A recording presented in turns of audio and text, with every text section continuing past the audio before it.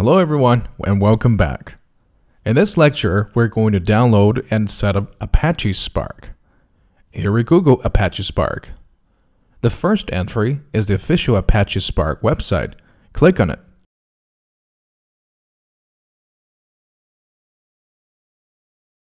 Click on Download.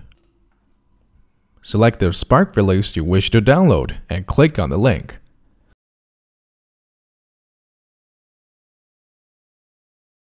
Click on the mirror URL to start the download. Let's go through the process of setting up Spark for both Linux and Windows machines. On Mac, you can follow the same steps as on Linux. If you have a Windows machine, you can skip ahead now.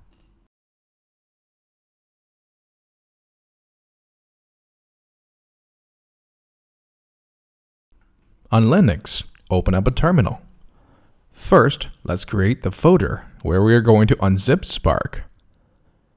Usually on Linux, software that don't come with a distribution should be stored under the OPT folder. So let's create Apache Spark folder under OPT.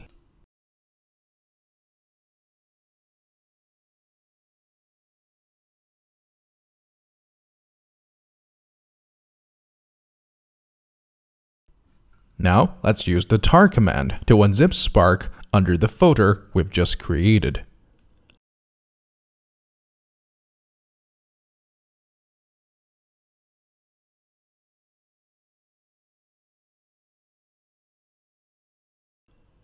Now that we have Spark installed, let's add the environment variables to make it easier to use Spark.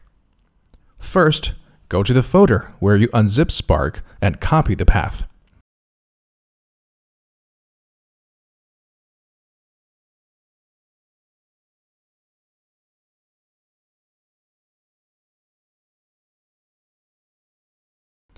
Next, let's edit the .bash rc file under the home folder to add the environment variables. If you have a Mac machine, you should edit the .bash profile file instead.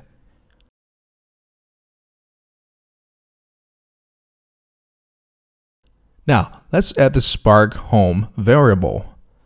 Just type export spark home equals and paste the path you've just copied. At last, let's update our path variable to also include the Spark binaries. Just type path equals $path, colon, and $spark home /bin.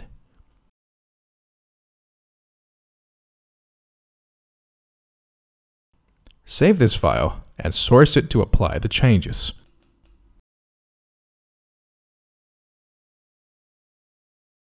Now we can check if Spark is set up correctly by starting a PySpark session. Just type PySpark and hit enter. We get a Python interpreter with a Spark session available. Don't worry about the warnings for now. If you're a Linux or a Mac user, you can skip now. On Windows, let's unzip the files we've just downloaded. For that, I'm using 7-zip. You can unzip whatever folder you want. I created an Apache Spark folder under the local disk, and I will unzip it there. First, unzip the file to get the tar file. Now, unzip the tar file into the folder you want.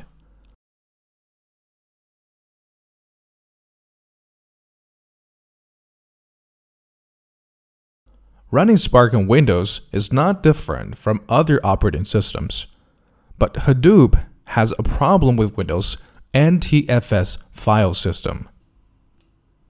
To be able to run Spark, download windows.exe from this URL.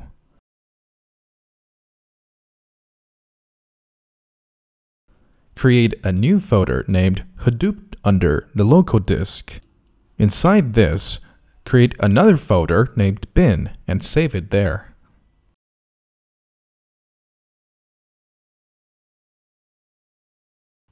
Let's add some environment variables to be able to run Spark.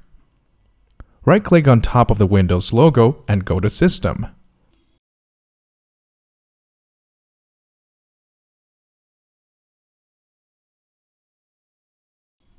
Now, click on Advanced System Settings.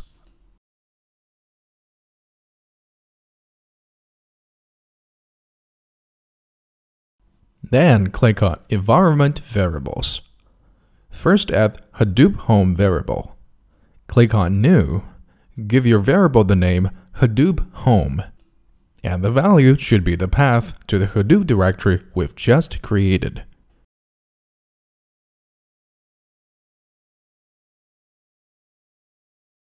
Now, let's add the Spark Home variable. Click on New again. Give your variable the name Spark Home.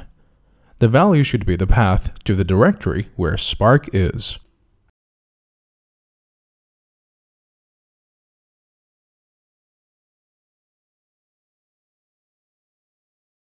Now let's add the Hadoop binary and Spark binaries to the path variable. Click on the path variable and then on Edit.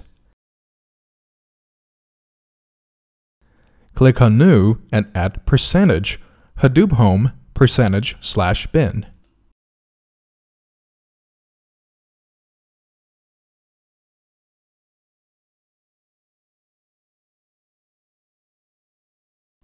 Click on New again and add percentage Spark Home %/bin.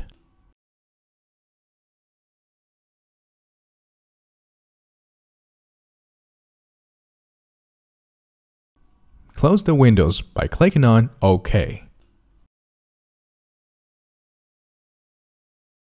Before running Spark, we have to create a folder TMP under the local disk. Under TMP, create a new folder named Hive. Hadoop needs these folders to run correctly.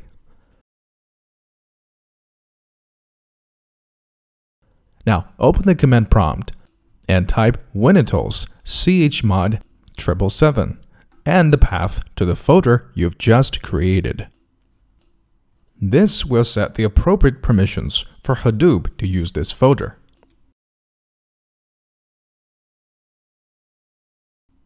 Now we can check if Spark is set up correctly by starting a PySpark session. Just type PySpark and hit Enter. We get a Python interpreter with a Spark session available. Don't worry about the warnings for now. Before we go, let's change the Spark log configuration. This will clean up the standard output for when we run our Spark programs. We will change the log level from info to error to make the standard output less noisy, making it easier to read the output of our Spark programs as Spark logged a lot of stuff at info level. Go to the folder where Spark is and go to the conf folder.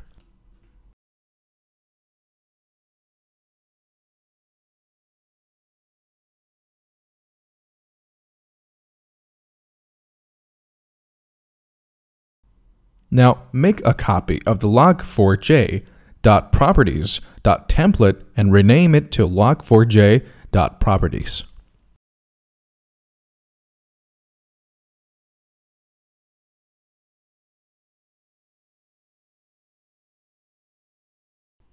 Open this file and go to the line that says Set everything to be logged to the console. Change the following line, log4j.root category, where it says info, change it to error. With this, only error messages will be logged to the standard output. That's it for this lecture. See you next time.